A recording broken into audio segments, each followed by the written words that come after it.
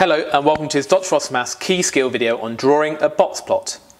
Now what a box plot is really useful for is showing how your data is spread out.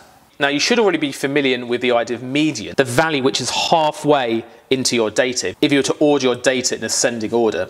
And it also shows the quartiles, and you can see how spread out your data is below the median and above the median, and I'll explore that in my video on interpreting a box plot. But a box plot looks something like this. If I draw it off this axis for the moment, you have a box in the middle which is split into two sections. They may be of different widths, and then you have what's known as whiskers. Now at the bottom of this whisker will be the minimum value. So in this particular scenario, if you've got Baldrick recording lengths of turnips, it will be the minimum length of turnip. Then the left of your box is the lower quartile. So remember, the lower quartile is the value which is a quarter of the way along your data if you were to order all the turnips in ascending order of height. The median is halfway across your values. So what's the length of the middle turnip if you put them in ascending order of height?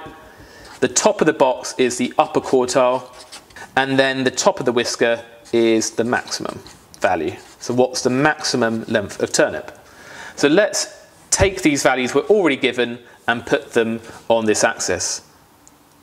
Now I would put the box somewhere just floating above the axis. Don't draw it directly on the axis. Leave some space and then draw it just above.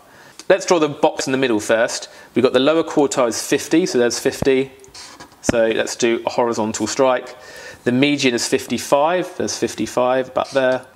And then the upper quartile is 66, which is here. And then we're going to join the top and the bottom to form a box. And then we want the whiskers. So the maximum length of turnip is 73 centimetres, so 73 is here. So we do a little vertical strike and then join it up. And then the minimum length of turnip is 41. So let's put that here and then we join it up. And that is the completed box plot.